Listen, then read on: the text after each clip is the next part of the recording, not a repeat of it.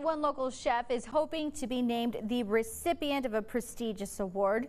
Emiliano Marentes, the chef and owner of the restaurant Acclaimed in downtown El Paso, is this year's finalist in the prestigious James Beard Restaurant and Chef Awards competition.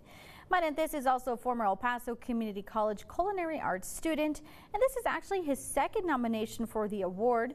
If you would like to taste some of his creations, you can do so at Acclaimed in downtown El Paso, and once again, the winner will be announced this evening. Good luck to him.